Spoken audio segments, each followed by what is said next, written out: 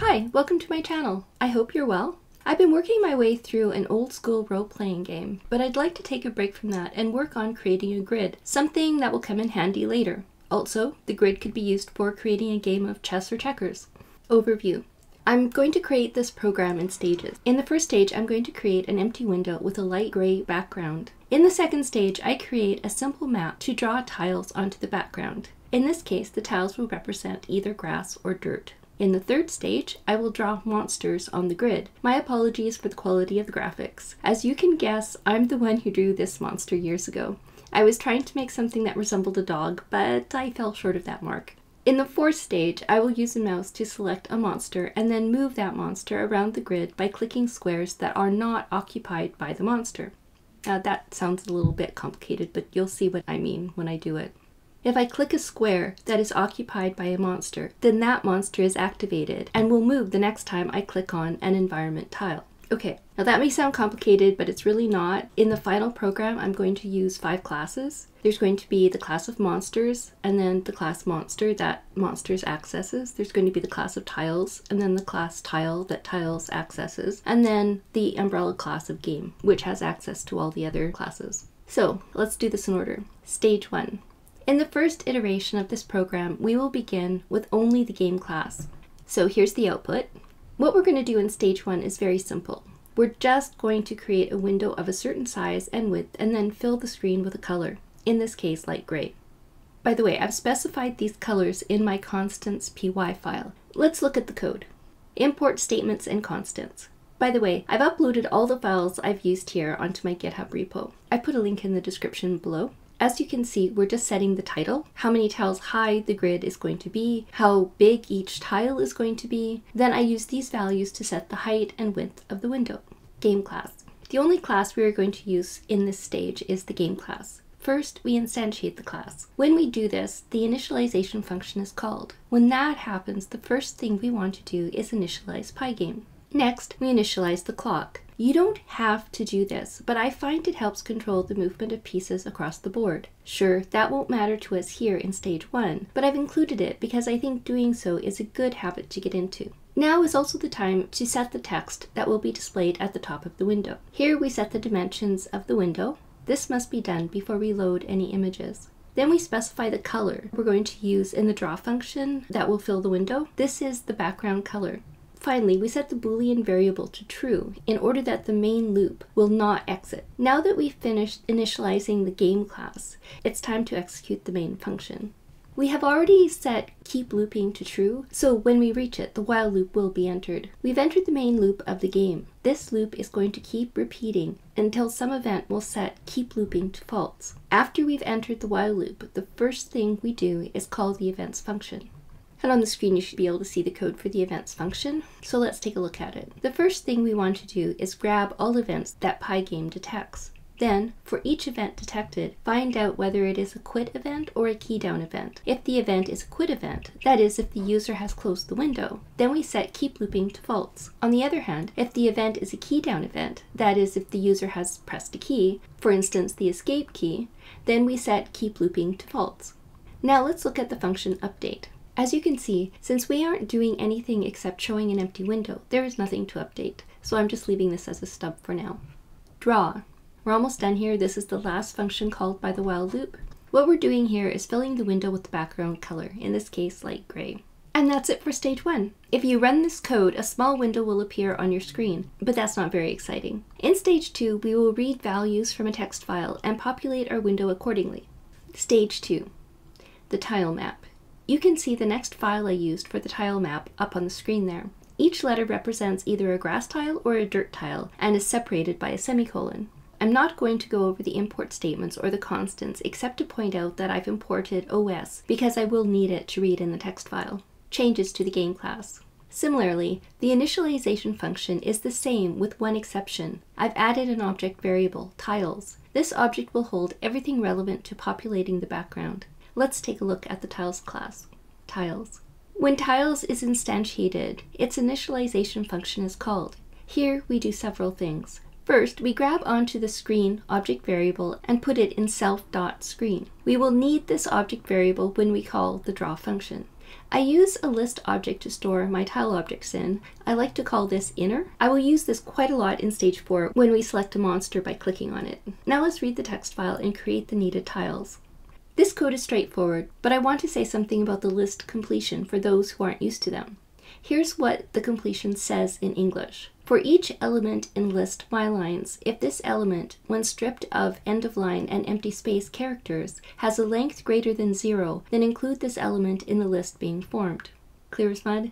List completions are wonderful, strangely elegant time savers once you get used to them. Also, they make code easier to read. So now let's examine the second half of the load data function, where we process the data we've just read in from the file. This creates a new string every time it comes across a semicolon and puts all the strings in a list. Then, again, we strip away any new line spaces as well as empty spaces. After we've done this for this particular line, we take the list we have just created, this is the temp list, and step through each element in that list. We do this by using a for loop. Now we create a new tile by calling the tile class. We'll look at this class in a moment, and passing through 4 values as arguments: ID, count I, count J, and element that indicates what kind of tile we want to create. Note that count J and count I will become values on the X and Y axis, respectively. Now, let's look at the tile class. Tile class. First of all, I should have taken file name out. You can ignore that. Here, in the first part of the initialization function, we are storing values in the tile class for later use. Notice that what right now is in X and Y is a string value, so we need to convert that to integer values before we store them in self X and self Y. Here we look at kind of tile and, based on the value we find, decide which kind of tile we want to create. Right now I've just implemented 2 kinds of tiles, grass and dirt. If whatever is inside is something other than G or D, then an error is raised. Then, depending upon whether we have a G or a D, we load a particular tile. In the next few lines, we do something very important. We create a rectangle that describes the size of the rectangle we want. We will use this later. Next, we set the directory the images are in. Then we load the image. After that, we transform the image and set it to whatever dimensions we want. Tile draw. This brings us back to the draw function in class game. And that's it for stage 2. If you're writing your own program as you go through this video, run it now and you should have a tiled background. By the way, make the tiles whatever you like. Play with the text files as well as the image files. Try tinkering with tiles horizontal and tiles vertical. If you do this, what other changes would you have to make? Stage 3. Output. This is what the window is going to look like when you complete this stage of the program. Class game. Everything here stays the same except a line is added. Monster equals monsters. Let's take a look at this code. We assign surface to an object variable. We then create a list variable to hold the monster objects, and then provide a variable for us to, later on, set as the current monster. Again, like before, we create tiles depending on the kind of tile indicated by the letter provided. Okay, now you can see class monster up on the screen. As usual, we take the arguments passed in and assign them to instance-wide variables. There is one thing I should say something about, why I set the increment at 0.05. First, this won't come into play until stage 4, but I just tinkered around with different values and different clock speeds. Naturally, you can use whatever value you like here. If monster kind equals m, then we assign the variable monster image a value, in this case a file name, otherwise we leave it empty. We've gone through this before when we looked at the tile class, so I won't go over it again here. Now we're looking at self monsters draw. That's it for the initialization function. Let's look at how to draw the monsters. Class monsters draw. I handle drawing an object in 2 ways. In one way, I put the meat of the draw function in the tile class, and in the other, right here, I do everything in monsters. I think I prefer putting most of the code in monster tile rather than monster tiles. That way, the rectangle only has to be created once, rather than every single time the image is drawn to screen, which can be several times a second. But I'm leaving it this way for now. Down the road, I'm going to do another short tutorial on how to take the code I develop here and make a graphical interface for a checkers or chess game. Let me know in the comments what kind of tutorials you'd like me to create in the future. In any case, back to our code. After we have created myRect, we use it to blit the image to our drawing surface. Output. This is the final stage. Here's a few snapshots of the program in action. I will include a movie of the finished product at the end of this tutorial. Class game.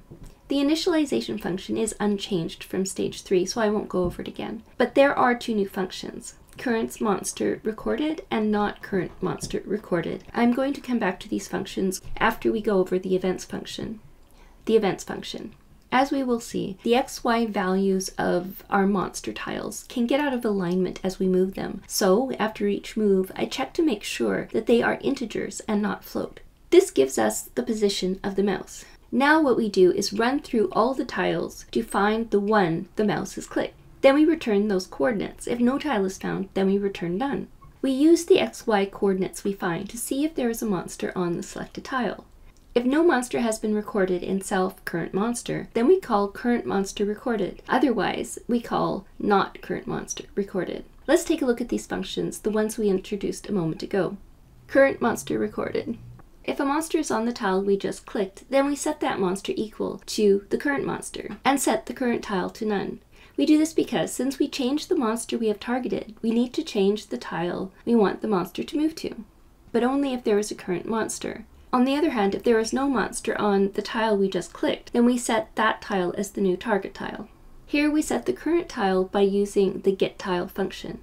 I'll go through this in just a moment. On the other hand, if current monster is empty, then if a monster is on the tile just clicked, then we assign that monster to current monster. It sounds a bit confusing, but when you actually run the code, it makes sense. If there is no monster on the tile just clicked, then, since there is no current monster recorded, we want to ignore this tile. In order to do this, we will set current tile to none. Okay, that's it. It's over. That part is over. Now let's go back and take a look at getTile. Here's the definition on the screen there. This is simple. We just step through every tile. If the tile matches our XY coordinate, then we return that tile. If no coordinates match, then we return none. Now we only have two more functions to look at, update and draw. And there's the update function. The update function is where everything interesting happens. In the first line, we say that if either there is no current monster or no current tile, then we exit the function because there is nothing to update. If, however, both a current monster and a current tile is set, then we want to move the current monster closer to the current tile. Okay, so that's update done. Now let's look at the move function. What I'm doing here is examining the X and Y axis to see if the monster has reached the target tile. If the monster hasn't reached the target tile, then we move the monster closer. Now let's look at the draw function. As before, we fill the screen with light gray. Then we draw the tiles and then the monsters. And finally, we update the display.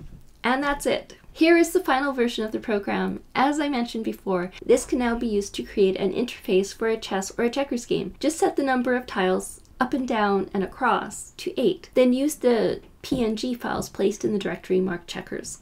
And that's it. Well, thank you so much for listening to this video. I appreciate that. I would appreciate if you have any comments or questions or suggestions for me. Otherwise, good coding, and I'll see you in the next video.